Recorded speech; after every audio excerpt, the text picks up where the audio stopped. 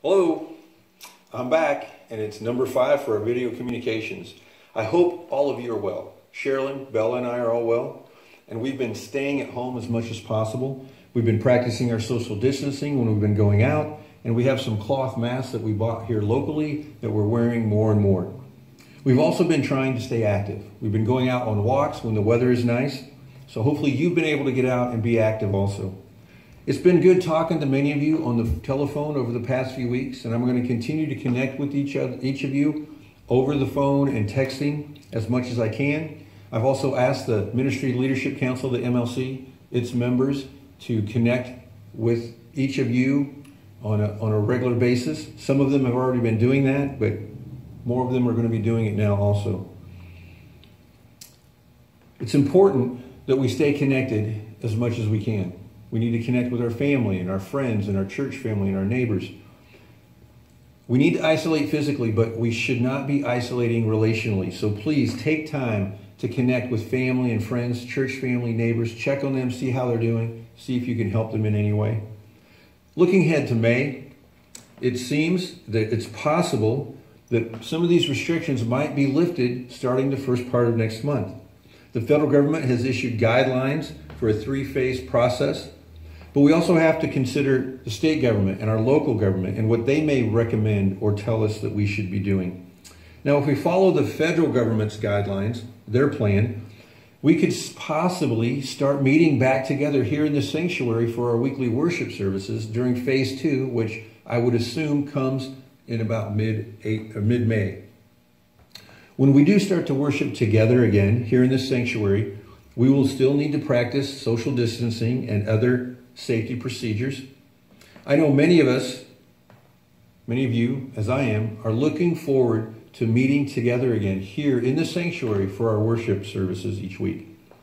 Now, every year we have our annual concert and hog roast in May. And this year it was scheduled for Sunday, May 17th. Because of the uncertainty of the pandemic and the stay-at-home orders, we as a leadership have decided to cancel the concert and hog roast for this year.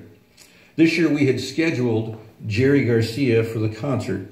Jerry's been with us several times over the years. He's came several times for the hog roast in May and several times for our holiday dinner in December.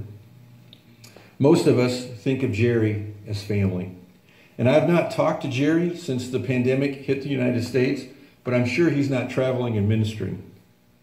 His music ministry is a large part of his income, and I'm sure he and his family are feeling the effects of this pandemic. The leadership and we would like to take up a love offering for Jerry and his family. I know some of you might be experiencing some financial difficulties of your own at this time, but for those of you who can give, please pray about what God would have you give to Jerry and his ministry. And then please send it to the church. And when you do, mark it for Jerry Garcia for his love offering. Now, you don't have to send it immediately. You can send it with your next tithe check. We'll be taking up this offering until Friday, May the 8th. And then on Monday the 11th, Dorothy, our treasurer, will cut a check and send it to Jerry. Speaking of tithes, Dorothy has shared that many of you are sending in your tithes each week, and I appreciate that. I'm thankful for that. I know sometimes if we're not here physically each week, it's human nature that we forget to send in our tithes. So if you haven't been sending in your tithes, and you can, I would encourage you to go ahead and do so. Right now, we as a church body are holding our own financially, but we don't know how much longer this is going to last. We don't know how much longer we're not going to be able to meet together in the sanctuary for our weekly worship. So we are concerned about our finances. We're careful with them. And we want to make sure that everything is going to get paid. So if you can, please send in your tithe. We appreciate it. And again, for those of you who are doing that, thank you very much for doing that. Now, I know there's a lot of bad news out there right now, and there has been a lot of bad news out there for several weeks. But I know God is working in and through this crisis. So I encourage you to seek God and what He has for you during this time. What is it that He wants you to learn, or where does He want you to grow in your life during this time? It could be as simple as growing in your faith as you trust Him during this crisis. But there might be areas in your life that God is really wanting you to address during this time. And before all of this happened, you were so busy that you could ignore these things coming to your mind when God would bring them. You're so busy, you put all these things in your life that you could just push that aside because you had things to do. But now, if you're not that busy and God is bringing these areas to your life, to your mind, please pay attention. And some of these areas could include fear, anxiety, unforgiveness, shame, guilt, unresolved grief, bitterness, lack of gratitude, even pride or peace, mercy, grace, compassion, etc. The list could go on. But when God brings these to your mind, pay attention to them. He's bringing them to your mind for a reason.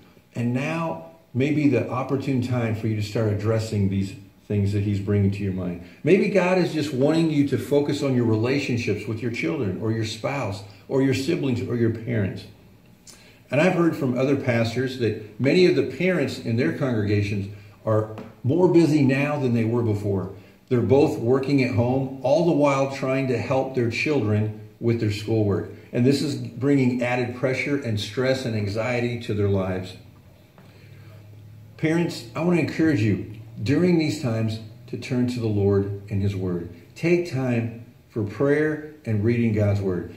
You don't have to spend a lot of time, just a few moments every morning in God's word and in prayer could change the direction of your entire day. So I'd encourage you to be doing that. Also, take time each day to look for blessings and take time to share with your family and have them share about blessings that they've seen and experienced through the day. This can also help with the stress and anxiety in our lives because God is working and there are blessings happening all around us every day, even in the midst of this crisis. We just have to be aware of them and acknowledge them and share them.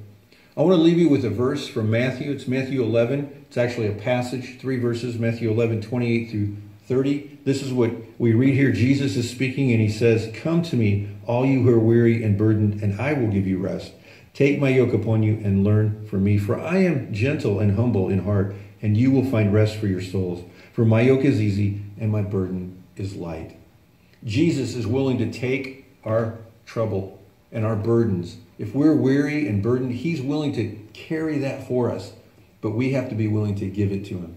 And once we give it to him, we have to be careful not to take it back from him and start carrying it again. Jesus will carry our burdens. If you are weary and burdened, turn to Jesus and give it to him, and he will carry it for you. He says it in his word, and his promise is true. That's all I have for you this week. Say goodbye, take care, and God bless.